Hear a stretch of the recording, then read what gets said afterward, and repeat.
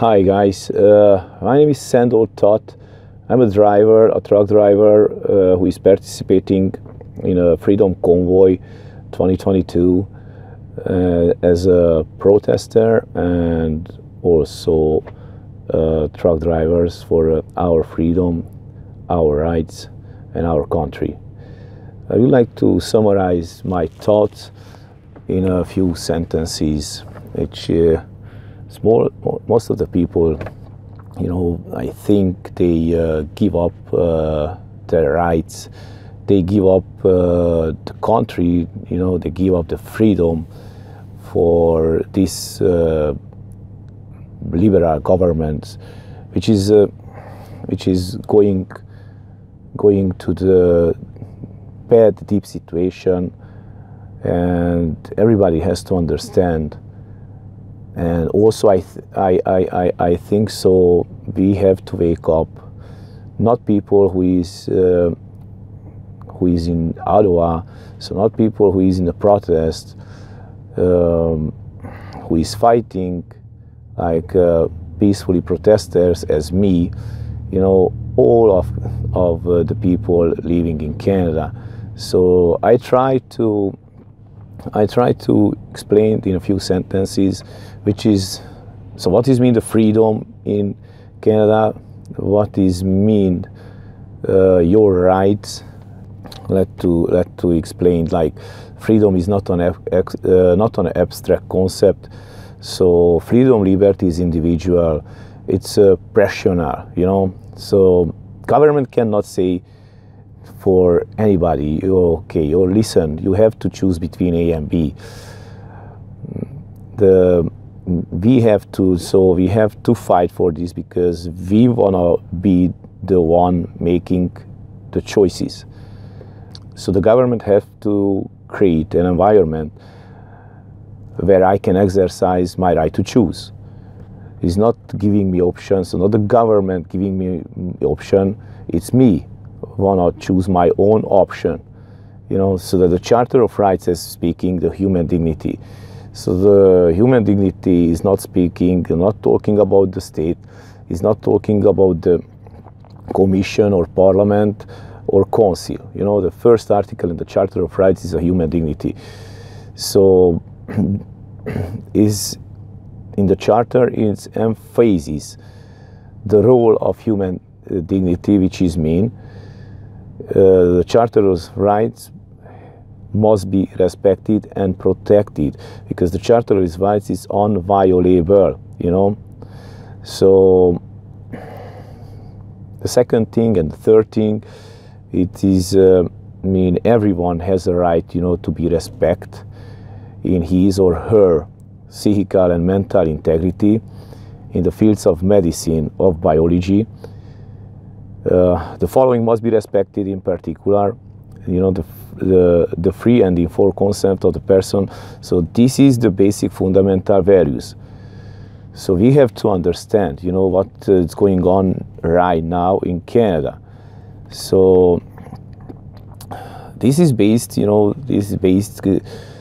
was based to creating, as a treaty says, an area for citizens, an area for justice, an area for freedom, an area for security. So my question, how can I have justice, how can I have security anymore if you're violating the basic fundamental values?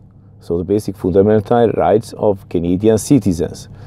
So what we see now, it's clearly Justin Trudeau, what he's doing right now, it's wrong for Canadian citizens, it's wrong for Canada, and it's wrong for the people living in Canada.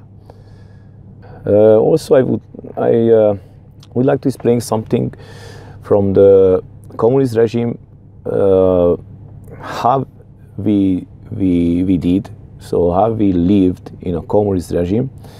Myself, I was in a communist regime 14 years. So I was born in Romania in 1976 and lived 14 years until 1989, when the revolution started in 17th, or I remember 17th or 16th December, during until 23rd December. So it was 6 days, 7 days, a revolution. This revolution was more harder, actually. It was the military cops used brutality, not as here, you know. As we see now, we are in a peacefully protest, and we would like to continue as a peacefully protester. Just I try to explain, you know, to understand people who doesn't live, did not live. They don't know what is mean to live in a communist regime, like a military regime. I think in 1987, Romania was 1986, 1987, something like that. Romania was the poorest country in the world, and it was terrible. A lot of example I can give it to you guys to understand what is mean, what is that. Horrible. It's disgusting.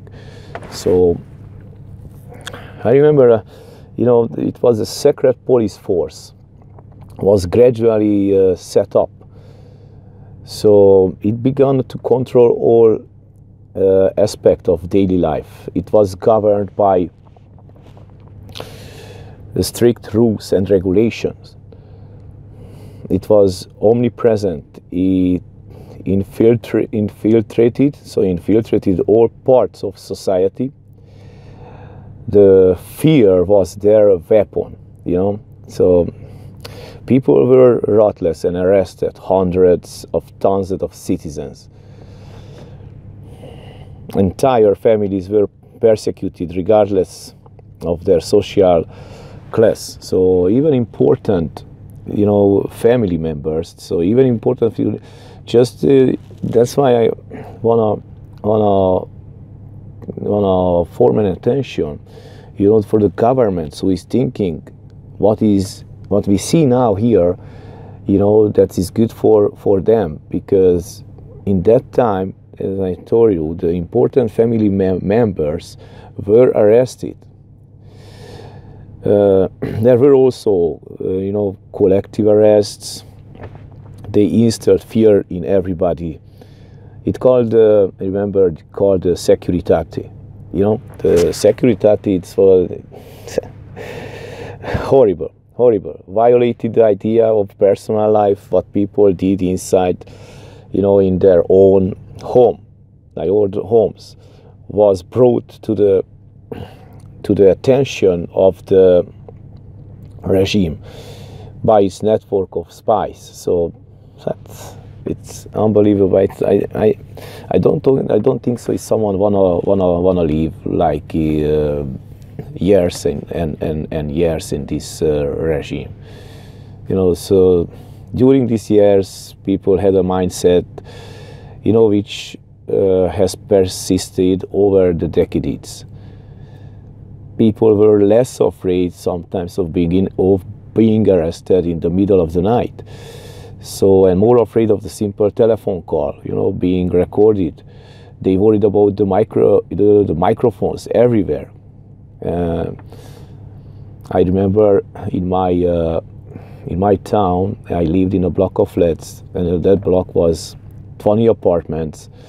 And in 20 apartments, so 20 families, 3 families was traitors.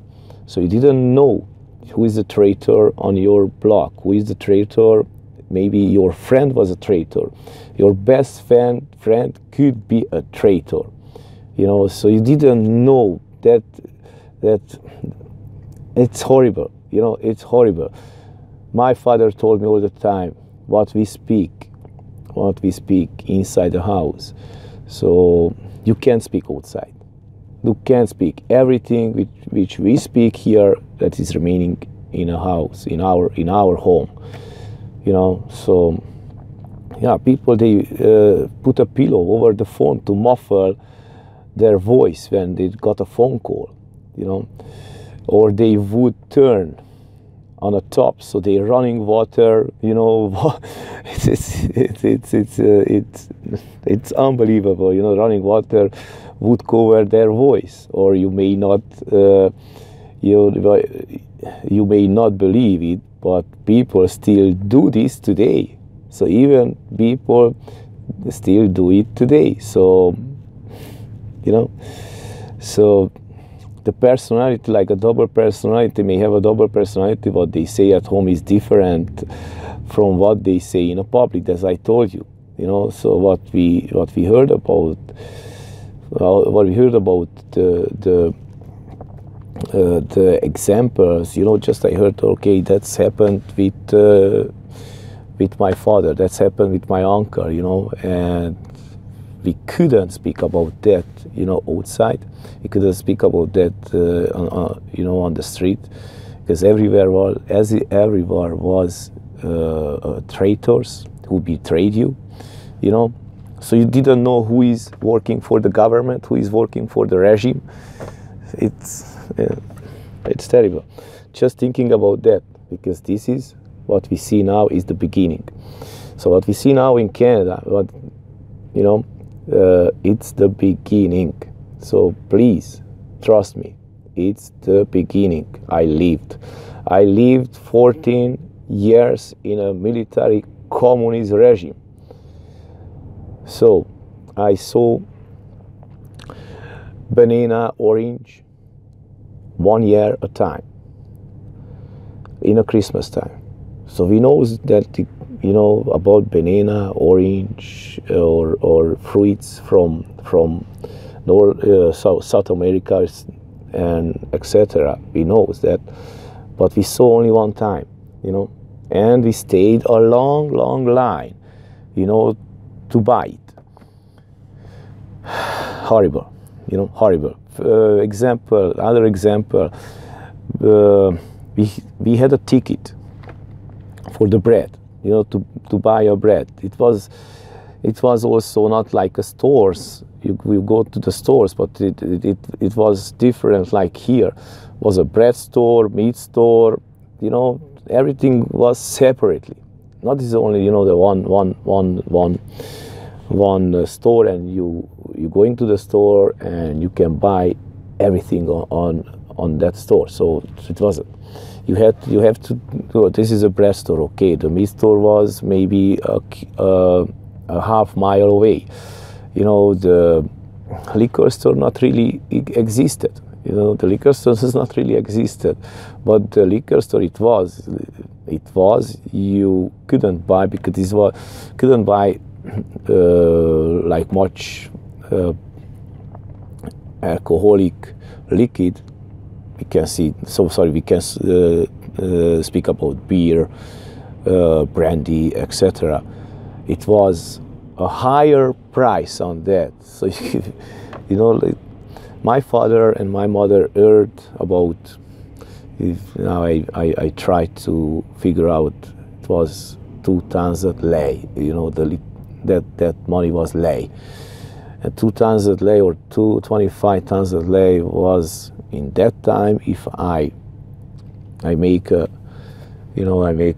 money from Canadian dollar to Romanian lei, something like $600, $700. So you can imagine it is to live with $700. Sometimes people, you know, the people thought their children did a split, like a personality, and not talk about anything outside, as I told you, at home. Horrible. Even husbands and wives, it was a spy. Sometimes I know, and also I remember I knew families, because it was a spies, you know, so,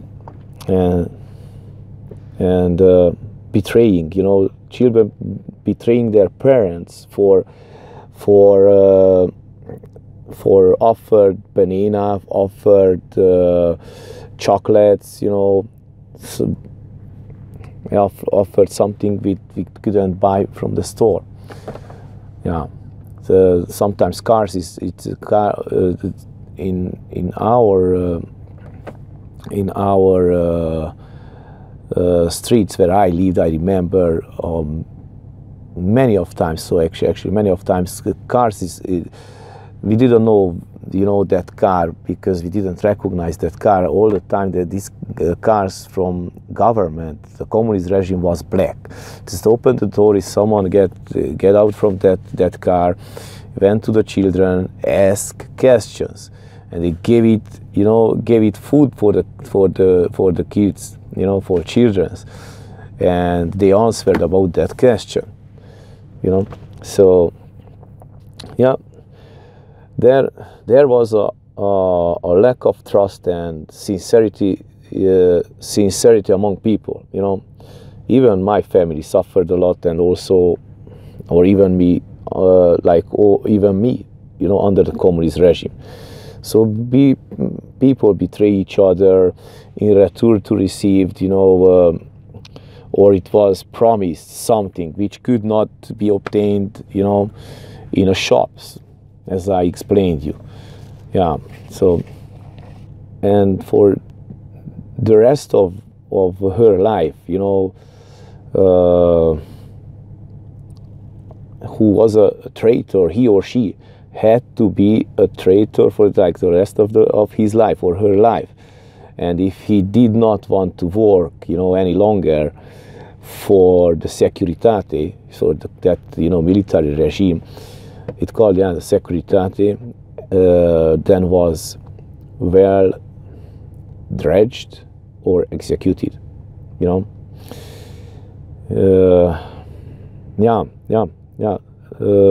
Like all totalitarian regimes, the Romanian regime, you know, wanted to create a new model man. So a man without any real personality, a man controlled by the state and the authorities, you know. It's a quote attributed of Joseph Stalin. He said, "One death, it's a tragedy. 1,000,000 deaths, it's a statistics." So this was the highlight to military tendency to give more importance to a single casualty if it was an American than to the million civilians who perished if they were non-American. So I'd like to introduce something about how the government showing for the population about the vaccine, and how what kind of behavior, you know, has also this liberal government for Canadian citizens. So in Canada, it is 30 million people, you know, 37, something like that, so almost 38 million people of population. So the Canada ranks, we can speak about 38 million people. We can see people, you know, fully vaccinated, about 30 million, and 8 million not vaccinated.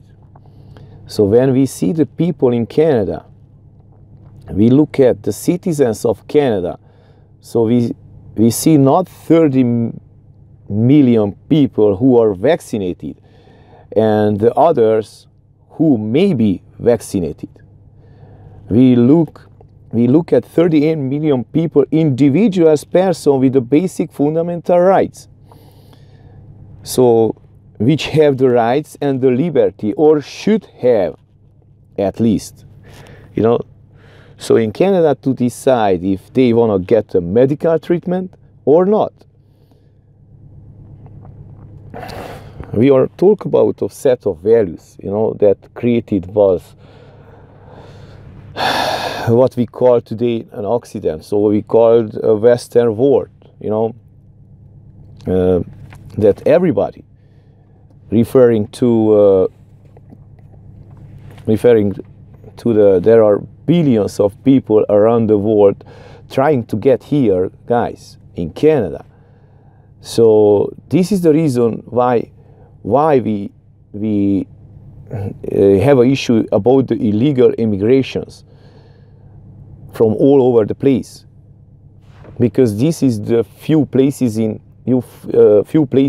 as Canada in the world that creating a prosperity for people. And the reason why they are doing that, because it's accepting, every person is acknowledging the basic fundamental rights. The problem with this government, like these liberals, they questioning, the basic fundamental rights of every citizens or every human being living inside in Canada, because they're racing, they're racing the issue. So let's talk about mandatory vaccination. Let's talk about, let's have a discussion about what, about what? About forcing people to do something against the will, or to accept the freedom of choice, So how much of the power, how much the power you want to give to this government, to this government and unelected bureaucrats to decide against the will, want to be vaccinated in order to live a free citizens, if we can call it about, So I would like to make attentions of of police officers, like police officers, gentlemen and ladies. Please, just thinking, when you take off your clothes, please, again, look in the mirror and think about it. Are you a human, a really man, or a woman? What you did today with those innocent, including me, people, if you were in the reverse position, in the reverse position, how would you live? Your children, what would you say to you? Those people, they want nothing more than freedom, the restoration of their rights, the love of each other, and nicer and better existence for our children to the next generation, which this government has this pride. If you have a faith in the good God, or in someone who believe you, doesn't matter, you believe in someone. I believe in God because I'm a Christian, but doesn't matter. God is only one. We have to understand, God is only one. And then you have the same soul, because you have the same soul as we do. Everybody has to understand, we are a human, men's like women, but we are human, so it is very easy to commit, the violence or brutality in the uniform, in the government uniform. It's very easy, but you have to understand something. We are not your enemy. We are not your enemy. We respect you. We respect, the police, the cops, everybody who have to protect the humans. You have to protect the Canadian citizens. So we don't want to hurt you guys. We don't want to hurt you, because, again, I repeat, we are not your enemy. Something I would like to say about the God, and please, just keep in your mind, everybody, keep in your mind, God loves everyone. There is no selection of person in the front of God. God loves everyone, but we have to keep in our mind something. The kingdom of heaven can be inherited by the righteous. One thing everyone should think about it, actually, when we get to the gate, because everybody, we will get to that gate. Nobody survived this life. So everybody you know, one time, including again me, we will get to that gate, and we all be responsible for our actions, for our committed. A lot of people doesn't know what is mean the VEF, the World Economic Forum. That's why we are here, as everybody see, what's happening in Ottawa, what's happening in the rest of the towns in Canada. Also, I want to explain something about, I read the book called The Great Reset. This is the new world order being built in the shadows of the coronavirus.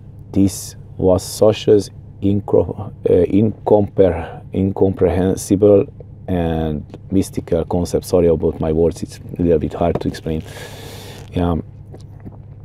That people would neither understand nor care about it. But the truth is that is in the fact that this new world order is going to affect everyone.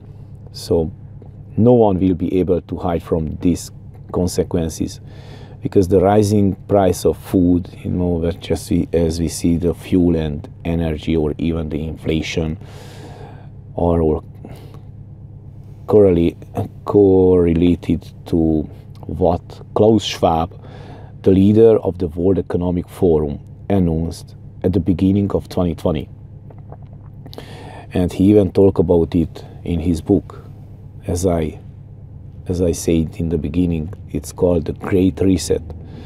So this man is a new chief ideology to this whole process, So his name is Klaus Schwab. He's the leader of the World Economic Forum. He's the founder and executive chairman of the World Economic Forum, who recently published a book on all what's happening now, called The Great Reset. This is the Bible of the ideology of the new post-coronavirus world order. This involves a huge danger for us, but many people still thought and also still think it's elusive or fake news. But important changes happened in 2021, when the leaders of other countries, I'm referring now for Europe, like European countries and parties, started about this matter, and the new world order being built in the shadows of the coronavirus has become a topic, the parliaments of the several countries. So the new world order in the Great Reset was announced by Klaus Schwab, the president of the World Economic Forum, at the organization's celebratory meeting in June 2020, which was held to celebrate the 15th anniversary of the World Economic Forum. Big Reset is in fact about the global monetary, the global monetary like the oligarchy, and a narrow circle that dominates the whole world, striving to create a fully centralized and controlled the world with the policy of lockdowns. Just thinking, the policy of lockdowns artificially created economic crisis. Countries have been and still are being totally in debt. Impoverishment has already begun with the rising inflation. The rising food prices will be significant. And the rise in construction prices, just see how much is the prices of the construction parts and construction things, which was 1 year ago. It's very high. It's very, very high. So as much to do with it as the phase that fuel prices have also skyrocketed. So we can buy a liter of gas with 158, 160, and it's gonna be more, guys. So much the new world order itself, we can call it a nutshell.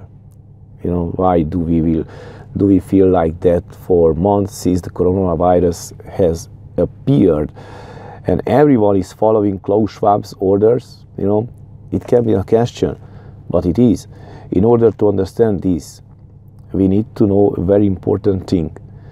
Someone has behind Klaus Schwab for decades. The World Economic Forum was founded in 1971 by Klaus Schwab, who was only 33, and that time he was completely unknown to everyone. And the first meeting held every year since then in Davos.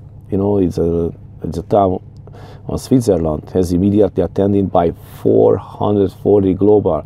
So attention, guys, 440 global economic leaders from 31 countries, and these multi-billionaires were soon joined by major media partners such as BBC, CNN, and others. You know, people are starting to feel on their own skin. Since in 2020 has indeed happened, and it's affecting everyone, whether it's vaccination or the coronavirus, doesn't matter. You know, the economic consequences now everyone feels in their wallets. You know, as I told them, of the communist regime, what I lived, it's gonna be worst. So it's gonna be worse. So that's why, you know, people, my request, people, try to wake up. Try to wake up, please, thinking, and try to wake up. This is not what you want. This is not what you want to see. This is what they wanna see, wanna do with us. You know, this is what they are reorganizing. You know, they reorganizing the whole world. So now we're speaking in Canada, but the whole world will be reorganizing, you know. So because the coronavirus, the Great Reset, is a new world order. The Great Reset was proclaimed already. So, you know, the World Economic Forum headquarters is in the world